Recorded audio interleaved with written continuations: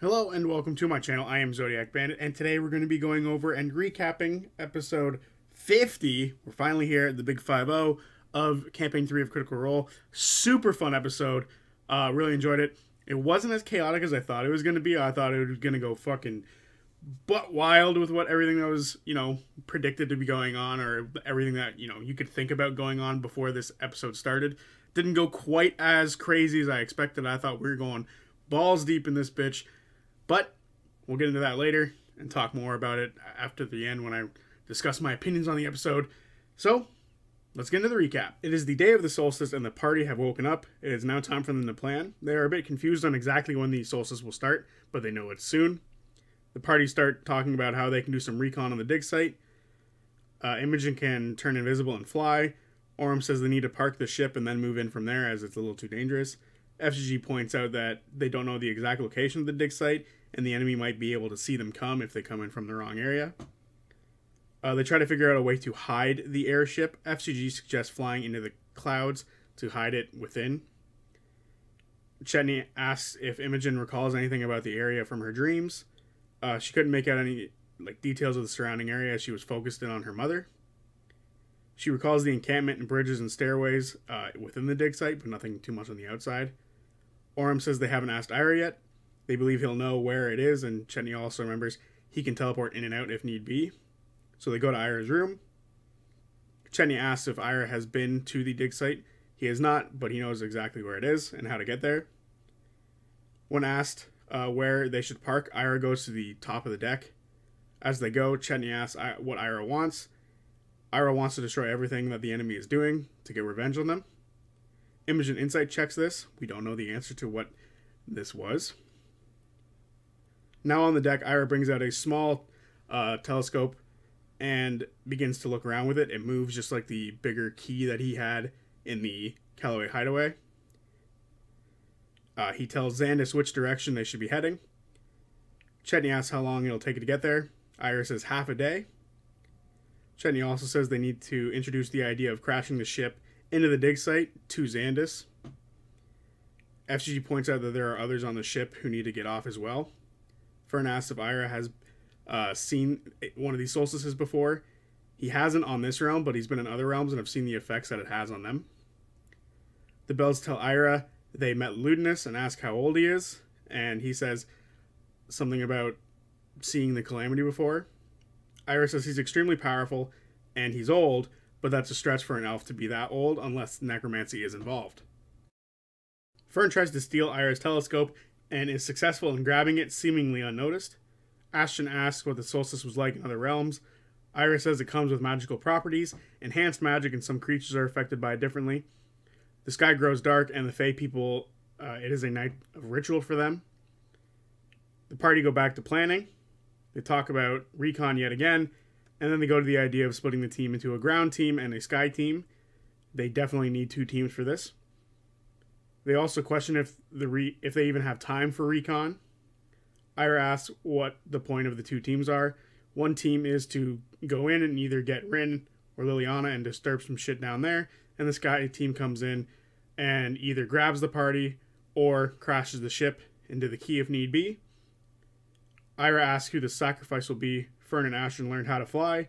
Orym says they need Ashton for stealth as he's got power. They have passed without a trace. Chetney says he needs to be on the ground as well. He's much more of a ground type person. Ashton is also strong enough to pick up Rin. Imogen can potentially pick up Rin as well. Ira says he can help with that if need be. Lana asks if he will betray them. He says no, but it's smart not to trust him. Chetney asks Ira what his plan would be if he didn't have the skyship or anybody else with there. He says that he would sneak in and wreck shit before anyone sees him. Chetney says it's all great, but how do they get out? FGG says they can't think that far ahead. Ira says he can take one person out and make several small jumps if need be. Ashton says they have the black hole and can use it to transfer Rin if they need to. The party remember Keyleth will be there and maybe she'll help fix Rin. The sneak team, or the ground team, Ashton, Chetney, Laudna, Orym, and Imogen. The sky team is Fern and FCG and Ira. Ira says if he stays on the ship, He can take people to precise locations if need be. Chetney asks if they can see if people are looking in on them, like with Imogen's powers, like how she's able to look in on people. Imogen asks if her necklace helps block scrying, can also block dream walking, and she isn't sure. Chetney suggests if Liliana is evil, maybe giving her some false lead to just be safe. Imogen isn't sure if that'll work or not, because things have changed with Liliana. During this conversation, Imogen realizes that her necklace blocks all sound that she normally hears and has to block out on her own, and she hears silence for the first time in a long time. The party wonder if they should keep Xandis on the ship or not for when this all goes down. Chetney tells Xandis that they plan on crashing the ship as they need to make room for newer and bigger ships, and Xandis will be a figurehead in this new endeavor. And asks if they'll want to be a part of the ship's end or if they want to watch from a distance. Xandis says the party owns the ship, and they say that they know they're heading into some danger and want to know a little bit more just in case. Chet says that they're planning on using the ship to end the danger that they're heading toward and want to know if Xandis will drive it down or who asked for insurance on their survival. Imogen says they can sit out if they want to, and they're not fighters. Xandis likes that idea way more and asks to see Fern fly the ship for the next hour just to be safe, to make sure that she can actually do it. Fern rolls to see how she fares flying, and it doesn't go too well. Xandis then turns to the others. They ask if they can ensure they will get off the ship when it goes down. The party says yes. Xandis goes to take the wheel back, but Fern wants to give it another go. Iris says they have 3 hours to go before getting there. So for the next hour, Fern flies again, and with FCG's help, she gets a 22. The flight goes way better, but there's a bit of a dust storm. Xandis says she picked it up a lot better there. Xandis says they are the bosses and can tell them what they want them to do or not. The party question if they can actually help them get off if they have to. Fern says she can grab them. Fern then asks if Imogen being an Exalted, being too close to other Exalted is a bad idea, and Imogen has no clue if this is an issue.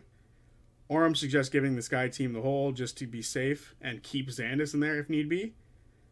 Orym says they don't have an exit strategy, but it seems like that's the way it needs to go.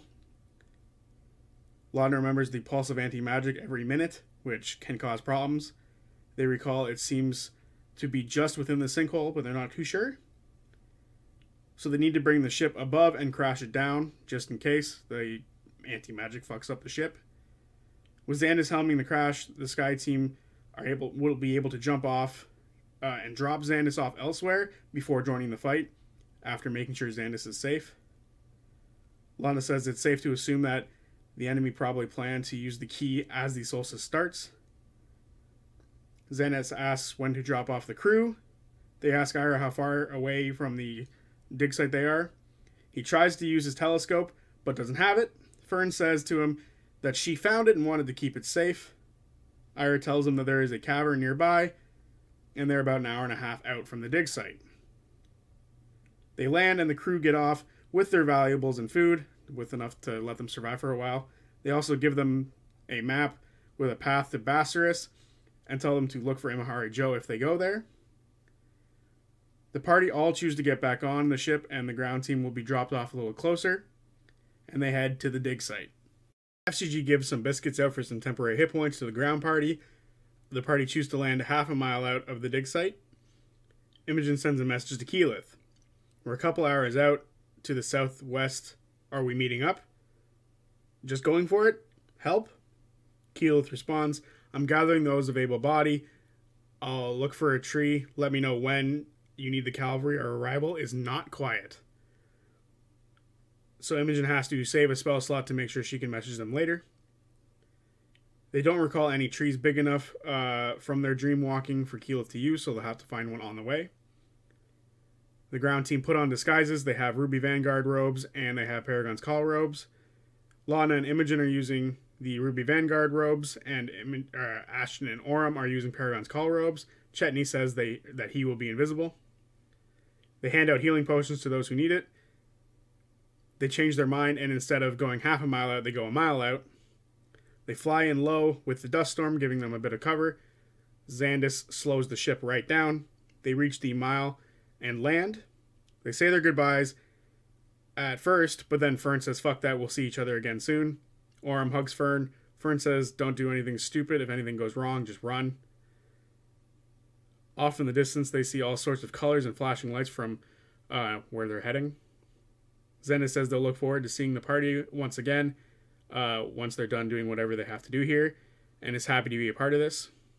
Ira goes over to them as well. He says he's excited and is ready for anything, and tells them to be ready for anything.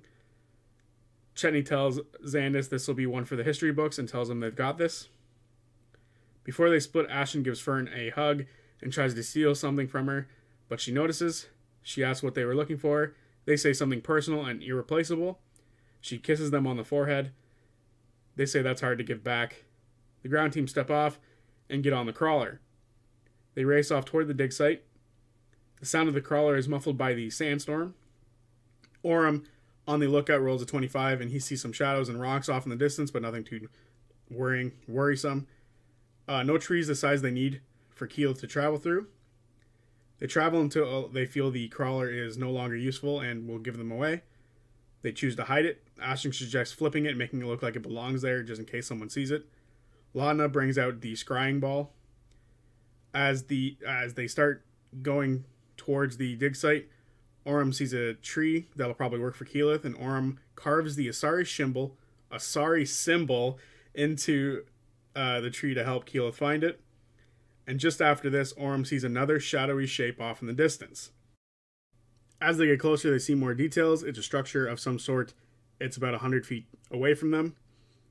Chetney goes off alone to look at the structure. He rolls a 23 on his stealth. Chetney sees as he gets closer, it's a wreckage, not necessarily an outpost like they initially thought.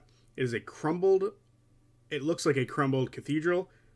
There are signs of people that moved through here very recently.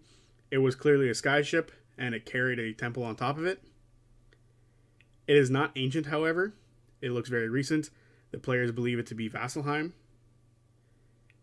Chetney informs the others and says it's probably Vasselheim himself.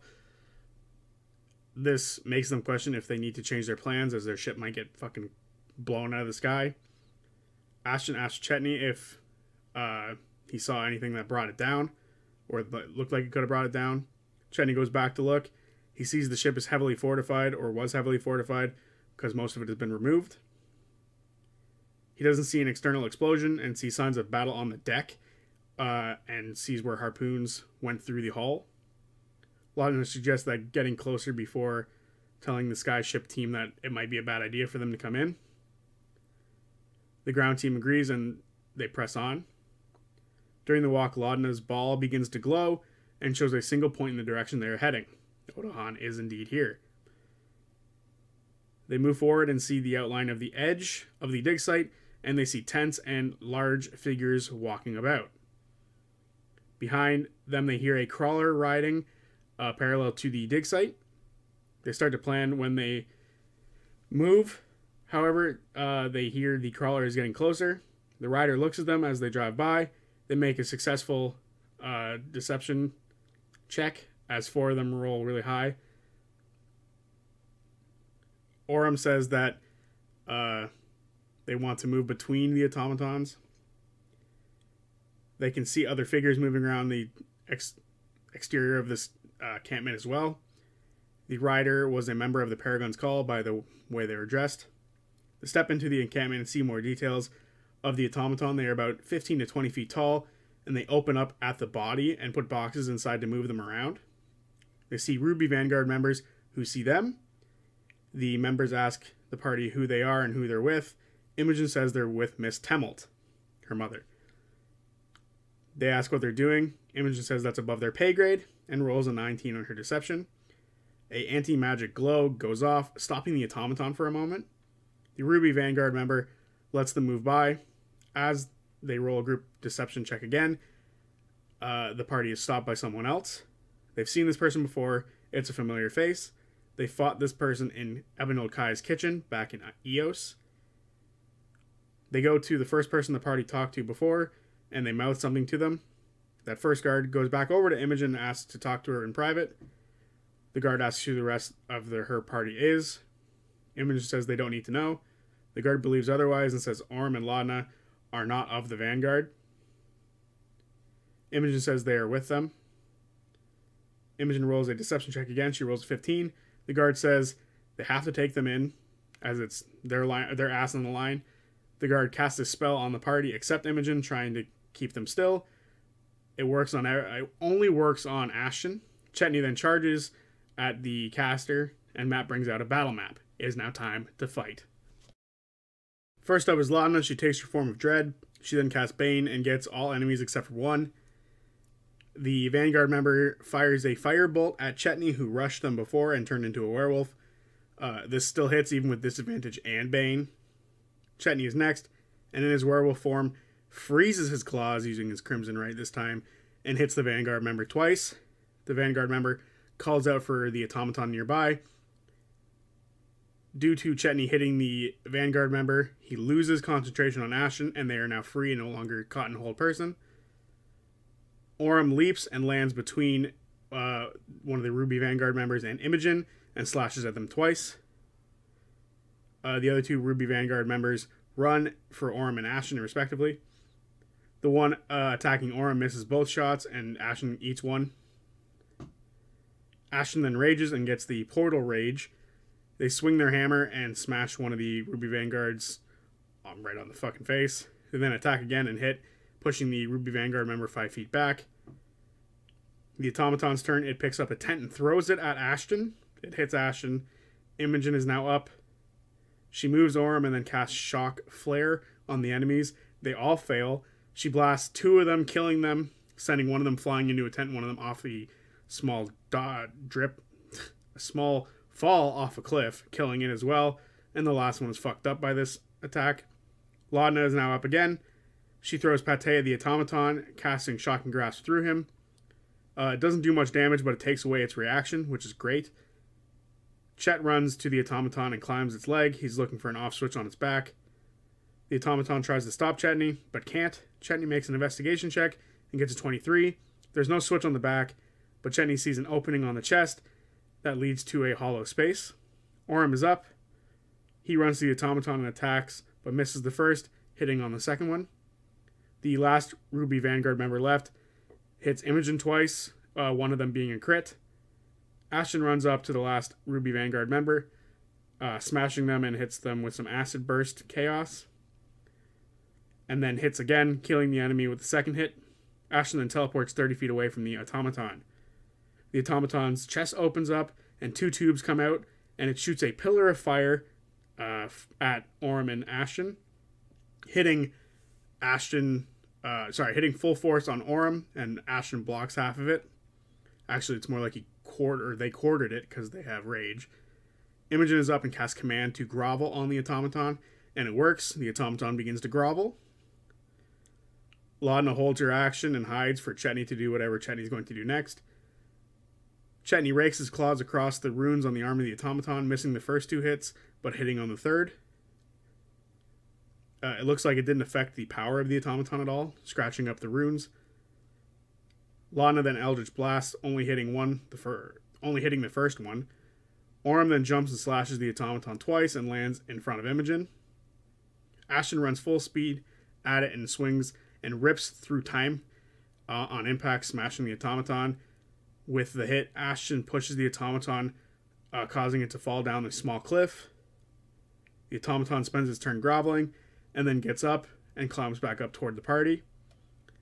Imogen Shocking Grasps the automaton, critting it, dealing a ton of damage, and then she moves away from it as she took away its reaction again. Laudna then does the same thing through Pate. This kills the automaton and causing it to fall down the cliff yet again. The party started to check to see if anyone saw anything. Orym goes on top of one of the tents and sees another automaton and some figures off in the distance, but they don't seem to have noticed anything yet. Chetney goes to look for a new robe as he ripped it, turning into a werewolf.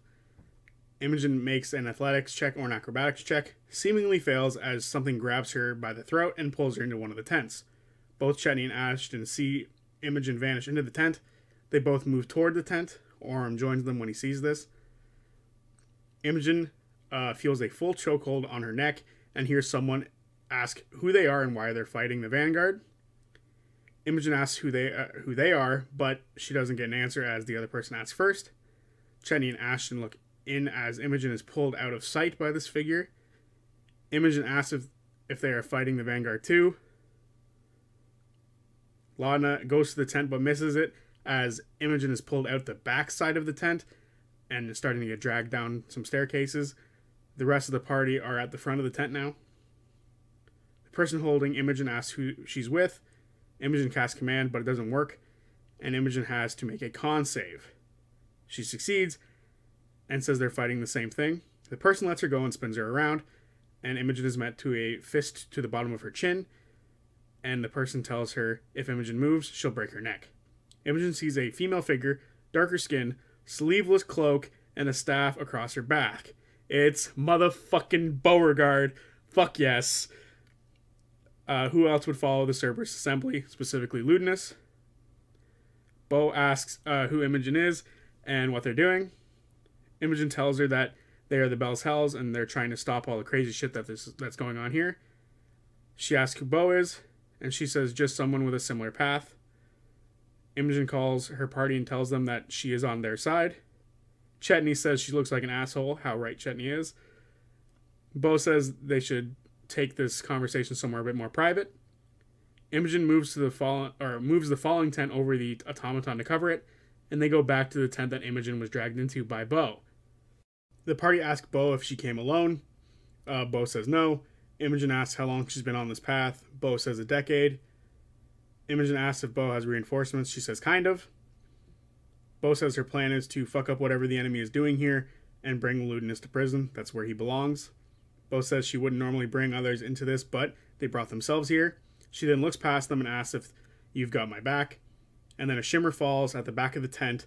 A figure with a long cloak and a high collar with brown hair and a bit of gray on the sides and a purple scarf appears. They have fire around their hands. It's motherfucking Caleb the Dirt Wizard. Fuck yes.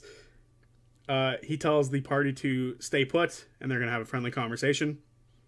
He asks Beau what the plan is. Beau says she doesn't know. They could use a distraction. Caleb asks if they're responsible for the fight outside.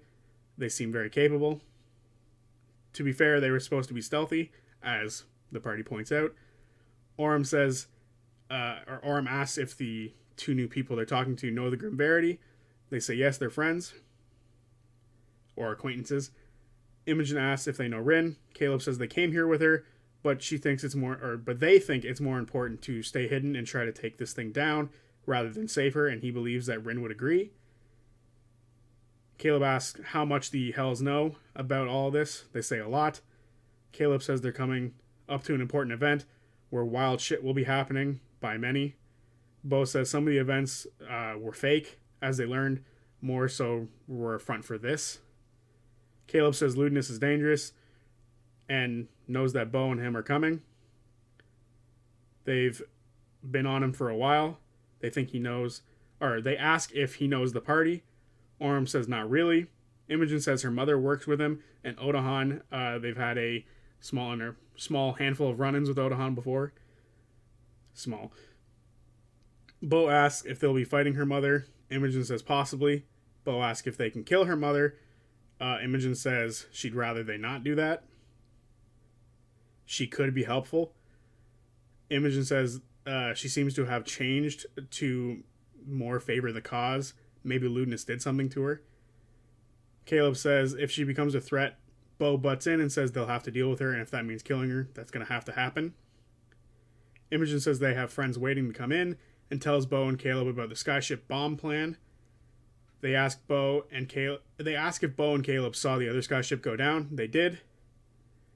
They say they tried to get to Vasselheim, but they're difficult to work with, and eventually the Verity pulled them here, and they caught onto everything that's going on in the dig site, and the skyship that went down was theirs. Caleb and Beau say recently this dig site has been getting more shit to protect it. Imogen says that it's probably their fault. They destroyed the key in the Fey Realm. Beau and Caleb are excited by this and say no shit. They tell the party that they just came back from the Shadowfell themselves. They damaged the key there, but they didn't destroy it. It didn't go well. Chet looks through the tent to find food and he also finds some black forged metal. The metal seems very strong. Caleb introduces himself and Bo to the party. He tells them that this is not the first Cerberus Assembly member they fought, but this one is the strongest and will topple everything if he goes down. Orm asks what their levels are. He feels that they are a much higher level than him. Caleb explains what the enemy has at their disposal, the anti-magic pulse, and down in the pit is a mage hunter golem. This has been causing problems for Bo and Caleb as they've been trying to move around. The party asks why they didn't use disguises. It's not their strong suit. Caleb relies on magic to disguise himself, and Bo doesn't have very much charisma. And because of the anti-magic field, these disguises don't work here. Caleb says that Ludinus has many webs of magic near the key and is protecting it. It's been hard to figure out how everything works. Bo says he's been showing off as if he expects some opposition. Caleb mentions Dunamancy, and Orm asks what that means. Caleb says it's powerful magic that can change reality, and it's dangerous in the wrong hands, and Ludinus has some of it at his disposal. Laudna asks what they mean by he's been expecting opposition. Bo says he's not this sloppy, so this isn't normal for him to do what he's been doing, as in showing off. Laudna says he might be going a bit loopy. Bo agrees, saying that he's been near dangerous magic very recently. Caleb says he's dangerous and isn't sure if that's what happened. Most assembly members didn't mess with him as he is too strong, so they don't really know. Bo says they fought other powerful mages. This will be fine. Bo hopes that Vasselheim will send another ship for another distraction. The party ask what they're planning. They ask what the party are planning. They say that they're planning to call in Keyleth, which Bo is shocked to hear that they know her, and then crash the ship into the key, blowing it up. Bo loves the idea, and with a distraction it might work. Bo and Caleb say they'll go into a different direction as the group is too big as it is and is a big problem. They'll do what they can. Chet asks where the anti-magic pulse is coming from. Bo says they think it's coming from either a handful of mirrors that are down in the pit, or if they're just reacting, or if the mirrors are just reacting to the anti-magic pulse. They don't know. Laudna tells Bo and Caleb that they're working with Ira. Bo reacts to this. Caleb doesn't know who that is. Bo doesn't trust that he's here. Bo asks how the ship will go down, who's staying on it. No one. They're going to all be jumping off. Bo doesn't know if that'll work. The plan now is to disable the anti-magic pulse. Laudna asks how many mirrors there are. Bo says there's dozens of them. Bo isn't sure how they work. Caleb hasn't gotten close enough to understand it all yet. Caleb gives Chetney a sending stone to talk to them just in case. Bo says they need to get rid of the automaton because that is a dead giveaway that someone's been here and something's up. Chet says they should move forward. They don't really have much time to worry about it. They try to figure out a way to cover it. Orm wonders when they should call the Ashari. Laudna says they should deal with the anti-magic first. They figure out one more way to try to sort of deal with the automaton. The plan comes up to try to get it working again and hop inside it to Voltron it. Imogen and Laudna try to get it started, but they absolutely can't because they don't know anything about it. At this point, the party hear a crawler. Bo is gone. Caleb vanishes. The party try to leave, but the crawler rider asks what happened here. Laudna says the automaton went a little haywire. The rider believes it and leaves with no problem. Laudna asks if they should get the others, but they realize that they can't really trust Ira to save Xandis, so pulling the others off the ship is a bad idea. Bo pokes her head out and says they'll go a different way and do some shit on their own. Imogen says in her head that they can now talk for the next 8 minutes. The party continue to plan and move a bit toward the dig site, and Matt ends the episode here. So there you have it, episode 50. It was fucking wild having two of the Mighty Nine show up, which was really cool to me. Up to this point, there's been a lot of references to Campaign 1, so having two characters from Campaign 2 show up makes me very happy, and honestly, this makes so much sense for these two to show up. I've been wondering if any of the Mighty Nine will show up because of the Cerberus Assembly attachment to all this. Thank God it's the two who make the most sense. You could reasonably, squeeze in Veth, because Veth is like, oh, I'm going to go with Caleb, but I'm glad they didn't, or I'm glad Matt didn't. Very fun. I'm very excited to see what happens next. I didn't even think about this, and I've also been curious who the other people in the Shadowfell were, and it turns out to be these two plus a handful of other people who were there. What was cool about that, though, is Matt sort of dropped the veil at the end of the episode and said, like, yeah, remember the rolls that Marisha and Liam did? There was a bunch of random rolls. That was to determine how well the Shadowfell attack went, and he used the two players of those characters to determine how it went, and that was really cool and a mild hint to their inclusion, so that was really badass to learn at the end of the episode. This was fun. Not as wild as I thought. I thought we were going to have a little bit more combat. I thought there was going to be a lot more stress, but that was just an overall really fun episode, and I'm excited for next week. Apparently, it's the anniversary next week, which is really cool. I think it's 8 years now for Critical Role, which is insane. So, yeah. Glad to be a part of the community now. I've been a part of it for probably 2-3 years. Big fan, love it all. So, yeah. See you guys on Tuesday for whatever video is next. This was a fun episode. See you guys then. Peace.